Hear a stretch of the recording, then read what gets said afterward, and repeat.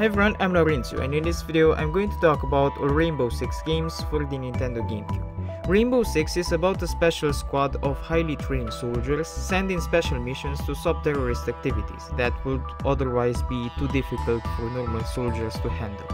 So in the games you do stuff like save hostages, defuse bombs, and shoot terrorists. But the games are not for everyone. The game is difficult, even on the easiest setting.